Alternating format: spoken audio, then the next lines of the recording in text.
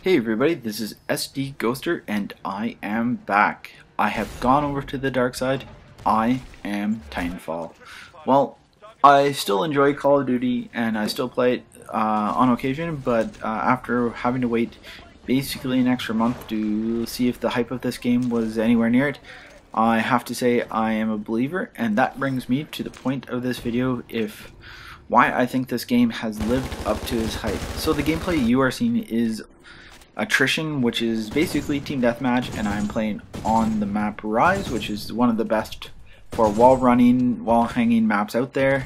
And I'm using the C.A.R-SmG, a very versatile SMG, no attachments, the base model, and this is a fantastic little map to play around, especially given the ability to go on multiple levels. So, as I said, I do believe that this game has lived up to this hype. At E3, it won 75 awards, kind of hailed as the next gen, first-person shooter, and then it's kind of dropped off in terms of what it's had. But to be fair, the Call of Duty Championships has been just come and gone. Congrats to Complexity.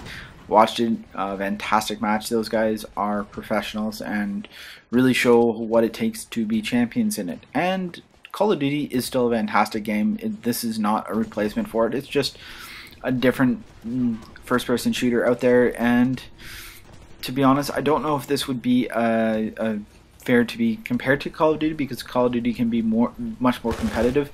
This might be better suited into the casual first-person shooters, and it is, to be fair, a very good casual first-person shooter.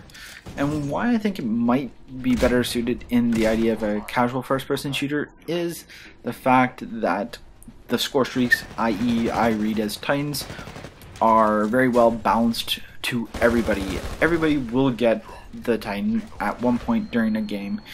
It's on a 2-minute timer. Unless the other team can completely close out a match in less than 2 minutes, you're going to get your Titan at least once in the gameplay. If not, the more skilled players get it quite more, or never even lose their Titan. I think I end up with 2 Titans. One I leave in the auto form, and then the other one I take control of. But when you think about it, score streaks in Call of Duty really kind of rewarded good players with high-level score streaks. I know some of the guys I played with, they were quite excited when they got, say, the Trinity Rocket or anything like that. Whereas I would be running Trinity Rocket, Griffin, followed by my high-end score streak, whatever I decided it would be. Now, having a Titanfall with a 2-minute timer still rewards good players, because at the end of the day, you're going to get your Titan out much faster, you're going to be able to control it a little better. But for the casual gamer, the person jumping on who may not be as skilled, they're still going to be able to play with one of the quote larger weapons in the game, and it's just going to improve their memory and response to the game. And I think as a casual gamer, that is something you might want to consider when you're looking at games. Now, when I look at some of the other mechanics of the game, this game is very much a free runner. The ability to change levels very quickly really allows players to kind of move about the map in a manner they see fit, which really limits the ability to spawn trap or trap an opponent into very tight fields of fire and really dominate them that way. And as you can see in the past little bit of the gameplay, I've watched players jump over walls. I've wall hanged on a wall, and you might even see a couple of players run across walls, and that's one of the mechanics that took me a little bit of getting used to. The wall running is very, very intuitive. You run up to a wall, jump it, and you can basically run it as long as you control it very well. But the wall hanging does take a little bit of difference, because it is a left trigger, and half the time I am trying to aim down sight and then I let go, or it just ends up in bad news for me.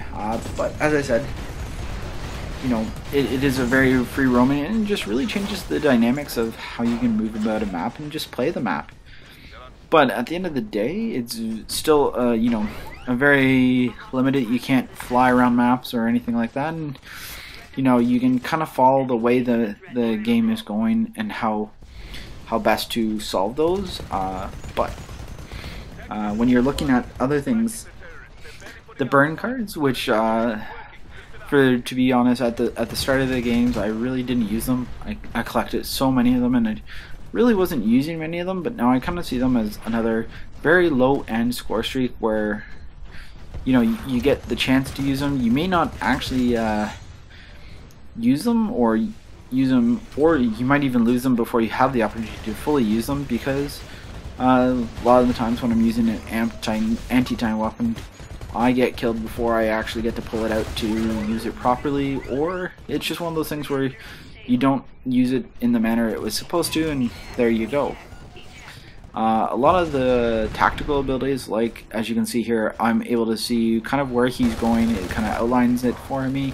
That is a very neat one, especially on a game map like this where you're seeing, you know, 2, 3, even sometimes 4 levels. It just kind of gives you, make sure that you're kind of aware of the different tiers of the maps you have to be watching. I rarely see anybody using the stim, which allows you to run faster, but that could be just I'm not recognizing that they're using it.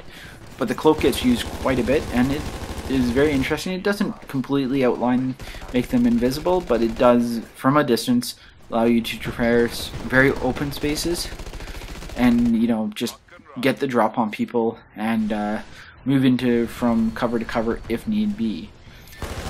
Now, when I'm looking at other mechanics of the gameplay, the one thing I really have an issue with is the melee attacks for both the Titan and the Pilot. The Pilot has a very cool anti-pilot one, the execution when you come up behind, and I love that mechanic. But in regards to, say, the jump kick is very cumbersome, and they really should have come out with, say, an actual knifing mechanic or some form of bashing that wasn't so much a kick from when your both feet are, you know, stable. It makes for a very troublesome and hard way to get around, in which you know, have to kill a pilot, and oftentimes I feel like I'm getting the drop kick on them, and they've moved that little bit because it's basically a foot. There's no, you know, no ability to catch or anything like that.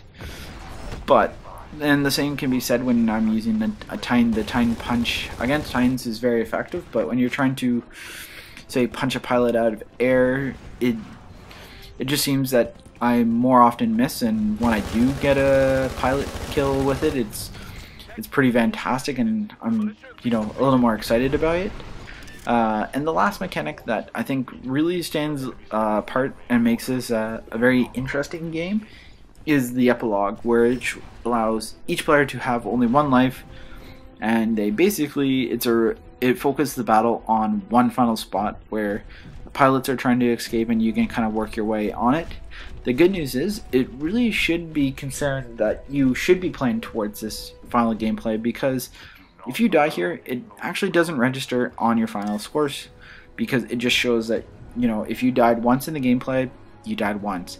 If you don't, you know, if you die after this in the epilogue, it's not going to change, you know, your actual final score. You're just going to end up like that. But that pretty much brings me to the end of this video. If you have any concerns or questions, you know, or if you didn't think that I missed something, please comment or like, and I will be back with more. I do plan to bring one with a good buddy of mine, FireNet. We plan to do another commentary in the next couple days, and so look for that. This is SD Ghoster. Subscribe, like, and I'll see you next time.